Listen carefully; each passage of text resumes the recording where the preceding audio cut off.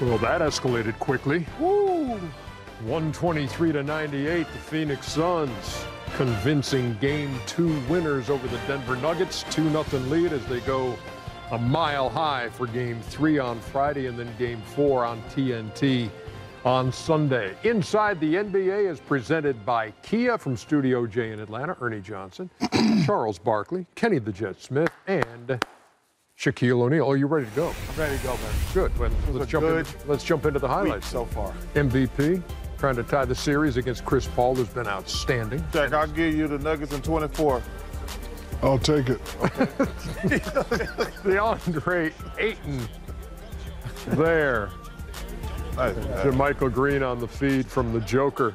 And Kenny said at halftime, when the Joker has the ball, keep moving, he'll find you. Oh, what a great look that was. So at halftime, you guaranteed Denver was going to win. I did, because I thought they was going to have heart. I didn't know they was going to quit and lay an egg. Barton back in there after missing 20 games with a right hammy. Gave him some good minutes, played 15. Dario Saric came in after Ayton picked up a couple early fouls. Transition action here. What's Chris Paul going to do? He's fine. He's going to find the open man who's Saric for 3. I bet you my friend BK from Denver ain't going to be calling me bragging about the Nuggets anymore. That's an interesting point you make. And there's Jokic. Brandon. Yeah. Him and my boy Vic Lombardo, when things going good for the Nuggets, they blow up my phone. Devin Booker. Now they're going to be blowing up other things. They ain't play like chicken nuggets tonight, they play like chicken gizzards. Ooh, DeAndre Ayton there. I like gizzards. 10-point lead at the half. Jay Crowder for 3. I ain't had no gizzards in about 15 years. It's hard to find them, Shaq. Ayton up top. They'll kill you. And then Chris Paul. Here's a 21-point lead for you. Man, Chetty, how many guys you seen shoot the little mid-range jumper than Chris Paul? Not many. Sam was a mid-range shooter. That was Mikal Bridges, and then this is Cameron. The dancer. The dancer. Hey, I got to give you something. The dancer's been balling his whole playoff. Private dancer. Dancer. Don't do it like that. Now what you going to do? Find Torrey Craig. I'm your Snatch back. Suns making it look easy. That's only because it was. Yep. Come on, you got to get it back. Come on, man. You got to stop. He should have had the pass. That's effort. Let's end it with CP3. What do you say? Bang. Bang, bang. 17 points, 15 assists, no turnovers. First player in playoff history to have 3 games of 15 or more assists and 0 turnovers. 123-98 is the final. So the Nuggets down 2-0, and let's hear what Michael Malone has to say. I saw one team that wanted to be here and play with a purpose and urgency, and one team that did not want to be here and play with no urgency, and that's why we got our ass kicked. We had a lot of guys play really bad tonight, and then we allowed the impact of not making a shot to affect the other end, and it was really, I mean, playoff basketball. Can you sit down and guard one-on-one? This was just an embarrassing performance all the way around, from top to bottom. 123-98 is the final.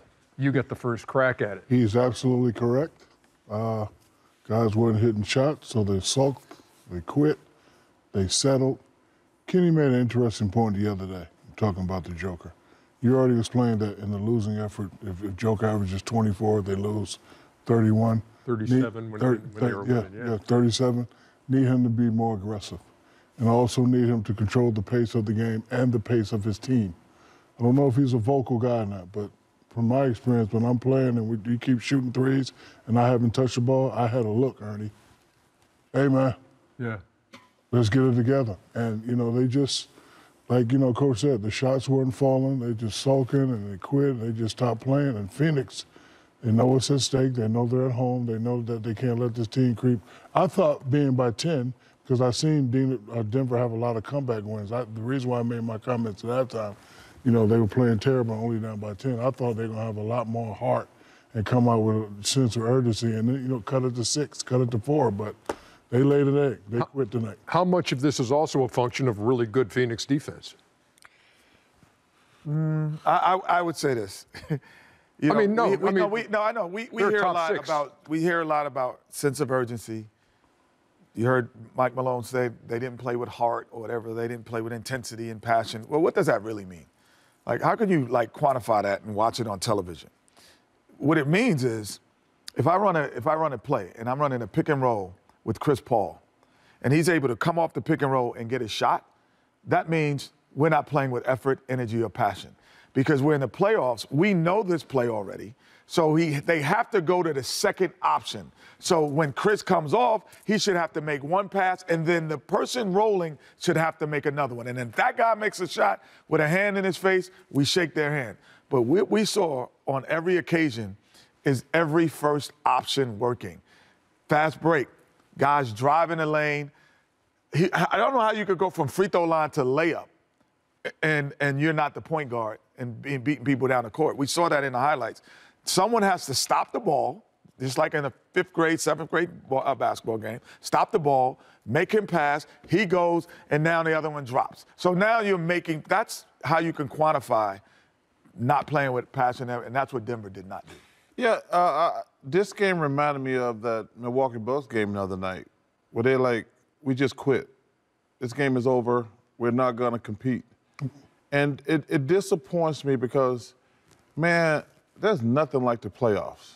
Like the regular season, when you're in game 39 and you don't play 4 games in 5 days, a game 52, 62, but when you get a day off in between, after you got your butt kicked in game 1, you get MVP the day before, and then you come out and don't give any effort.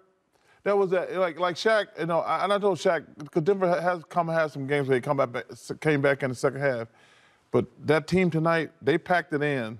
I have a question for you, because I found this interesting.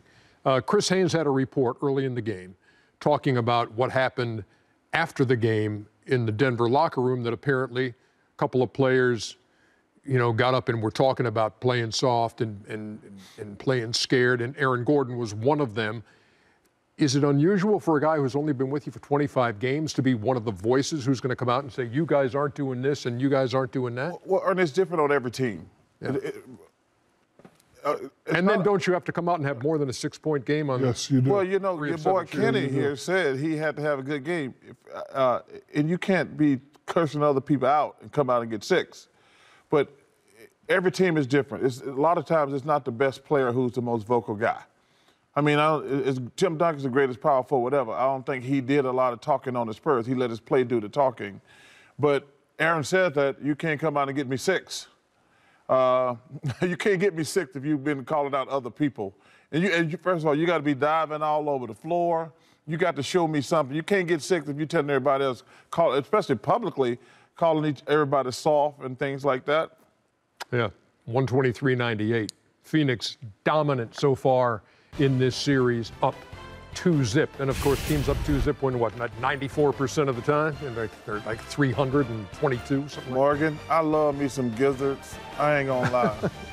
That kind of did throw you for a loop. Oh, man, anytime I get some chitlins and some gizzards. Oh, my gosh.